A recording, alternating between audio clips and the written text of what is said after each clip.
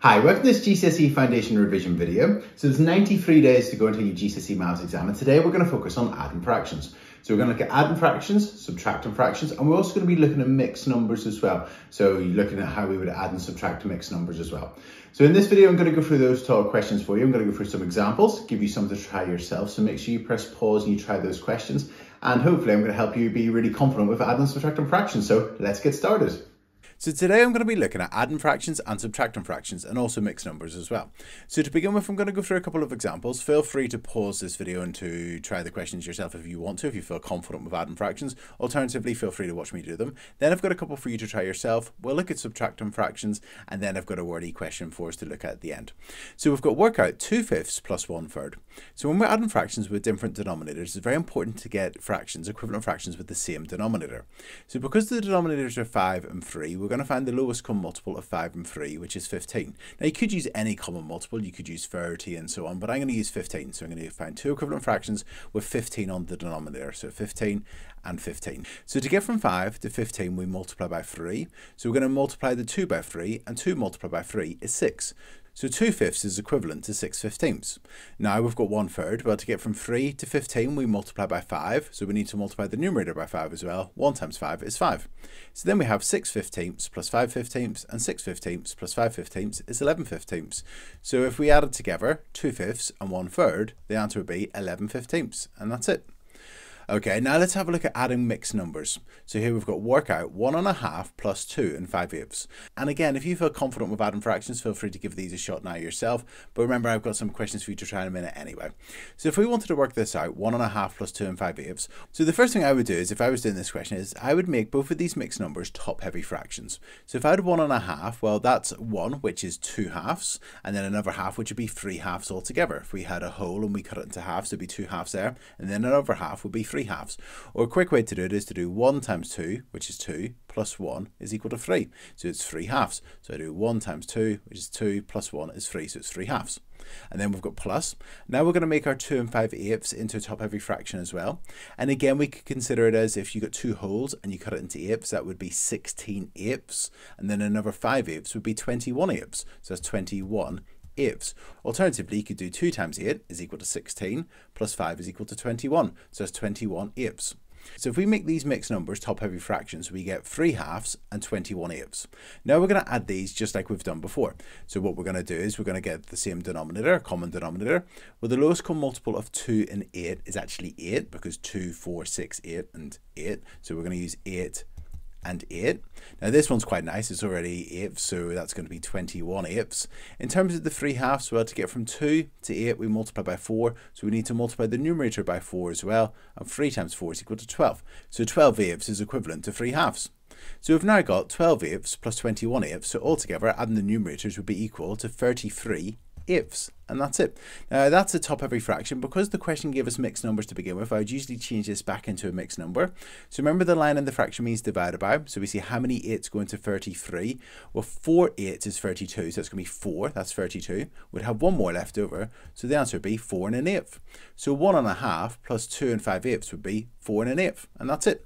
So whenever you're adding fractions together with different denominators, we need to make sure they've got a common denominator, and then we just add the fractions together. And if they're mixed numbers, you might want to make them top heavy to begin with and then work it out, and that's it. Okay, now here's a couple of questions for you to try yourself. So we've got work out 3/4 plus 1/6 and work out 5 7/10 plus 3/4. So feel free to pause the video now and to give those questions a try. Okay, so if we were to work out 3/4 plus 1/6, we want to get a common denominator. So we want to get a common denominator. Well, because the denominators are 4 and 6, I'm going to find the lowest common multiple of 4 and 6. So 4, 8, 12, 6, 12. So I'm going to use 12 and 12. Remember, you could use over denominators, you could use 24 and so on, but it just means at the end you might have to cancel down. So to get from 4 to 12, we multiply by 3. So we need to multiply the numerator by 3. 3 times 3 is equal to 9. And to get from 6 to 12, we double it. So we double the numerator, would be 2. So we've got 9 twelfths plus 2 twelfths, and that's equal to 11 twelfths. And that's it. So hopefully you got that whenever you tried it yourself. Okay, our next question is to work out 5 and 7 tenths plus 3/4. So I'm going to make this mixed number top heavy. So 5 times 10 is equal to 50, plus 7 is 57, so that's 57 tenths. So if we had 5 and 7 tenths, that's equal to 57 tenths, and that makes sense because if you've got 5 wholes, that's going to be 50 tenths, and another 7 will be 57 tenths. And then we've got plus 3/4. And now we want to add these together. We need a common denominator. So 10 and 4. Well, I'm thinking 20 because 10, 20, and 4, 8, 12, 16, 20. So I'm going to use 20 and 20. You could have used 40 and so on, but and just remember you might have some extra cancelling down at the end. So to get from 10 to 20, we double it. So we need to double the numerator here. So double 57 will be 114. And to get from 4 to 20, we multiply by 5. So 3 times 5 is equal to 15. So that's given us 114 twentieths plus 15 twentieths. Now we just need to add these together. So 114 twentieths plus 15 twentieths would be 129 twentieths. And that's it. Now that's a top every fraction. Because in the question we have mixed numbers, I would convert this into a mixed number at the end. So we see how many 20s go into 129, because remember the line means divided by.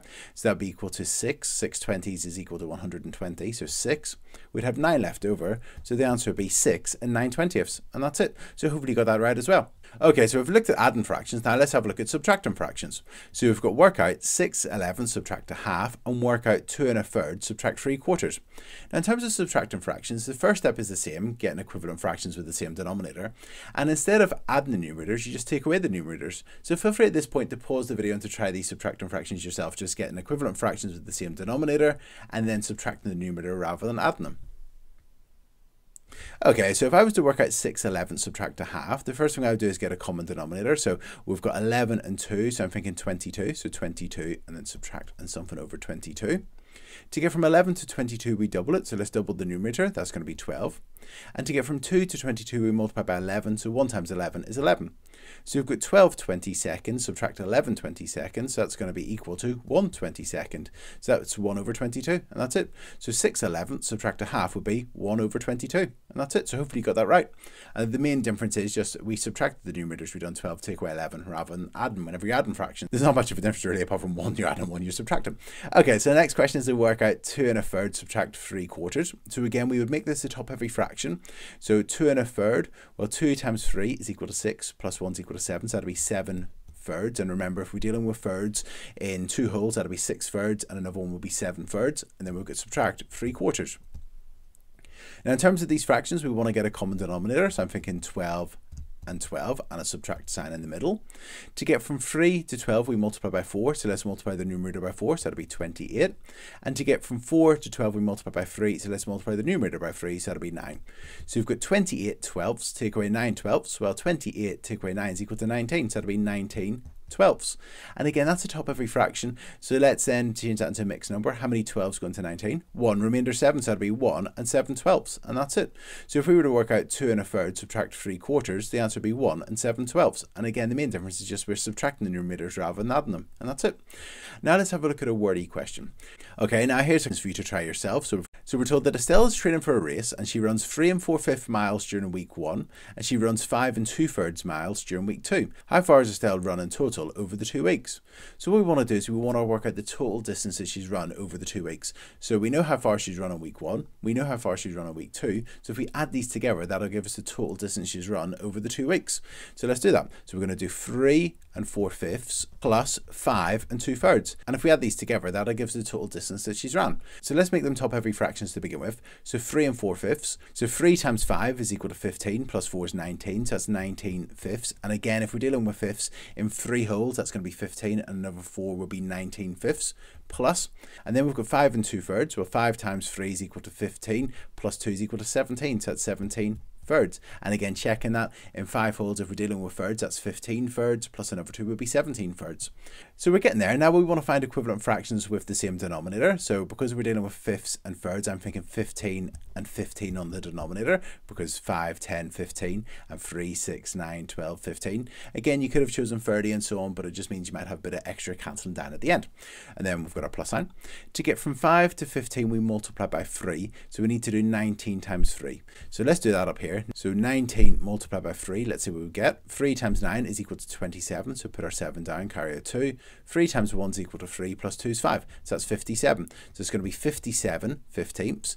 Now in terms of our next fraction, to get from 3 to 15, we multiply by 5, so we need to multiply 17 by 5. So we're going to do 17 multiplied by 5. So 5 times 7 is equal to 35, put a 5 down, carry a 3. 5 times 1 is equal to 5, plus 3 is equal to 8. So it's going to be 85 fifteenths. So we've now got two fractions with the same denominator. Now we can just add them together. So we need to do 57 fifteenths plus 85 fifteenths. So let's do that. And again, let's go up here. So 57 plus 85 and see what we get. So 7 plus 5 is equal to 12. Put our 2 down, carry our 1. 5 plus 8 is equal to 13, plus 1 is 14. So it's going to be 142 fifteenths. So let's change this into a mixed number. So remember that the line in the fraction means divided by, so we want to see how many 15s go into 142. Now actually, if you notice, 10 times 15 would be 150. To get 9 15s, that would be 135. So 9 times 15 would be 135. You could list your multiples of 15 and go 15, 30, 45, 60, 75, 90, 105, 120, and 130, and 135. And that's 1, 2, 3, 4, 5, 6, 7, 8, 9, and do it that way if you wish. So it's going to be 9. So that's 135. We had a 142, so the remainder is 7. So it's going to be 9 and 7 fifteenths. So how far did Estelle run over the 2 weeks? The answer would be 9 and 7 fifteenths miles. And that's it. And that's it. So in this video, we've looked at how to add and subtract fractions. I hope you found it useful. Also remember, adding and subtracting fractions, there can be questions in context. So if you try the practice questions below, they'll be quite useful as well, just to get you familiar with the different types of context that you might need to add and subtract fractions in. If you've got the Corbettmaths revision cards, the adding and subtracting fractions revision card might be useful as well. And that's it. So in this video, we're focused on adding and subtracting fractions. There's 93 days to go, obviously 92 tomorrow. So 3 o'clock tomorrow on YouTube, there'll be the next video. Cheers, bye.